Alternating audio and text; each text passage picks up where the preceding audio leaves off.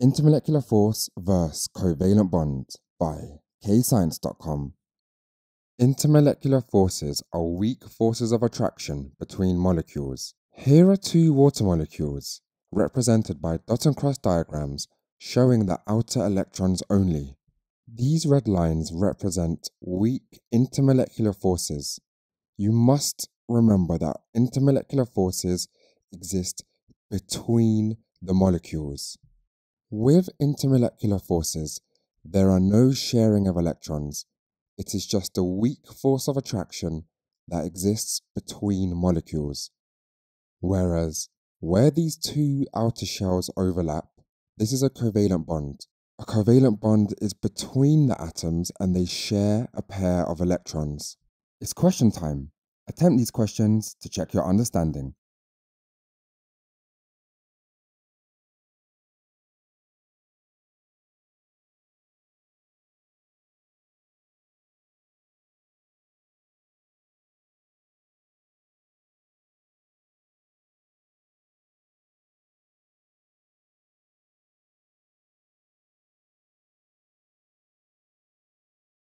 Let's now summarize the key differences between a covalent bond and an intermolecular force in this table. A covalent bond is between atoms, whereas an intermolecular force is between molecules. This dot and cross diagram is a hydrogen molecule, and it points to the covalent bond, which is a shared pair of electrons between two nonmetal atoms. Whereas here are two hydrogen molecules, and the arrow points to where the intermolecular force would be between the two molecules. In a covalent bond, a pair of electrons are shared, whereas in an intermolecular force, there are no electrons shared. Covalent bonds are strong and intermolecular forces are weak.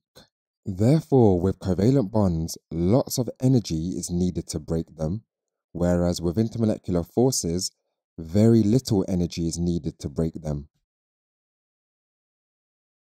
Pause the video here to practice the keywords. The answers will follow.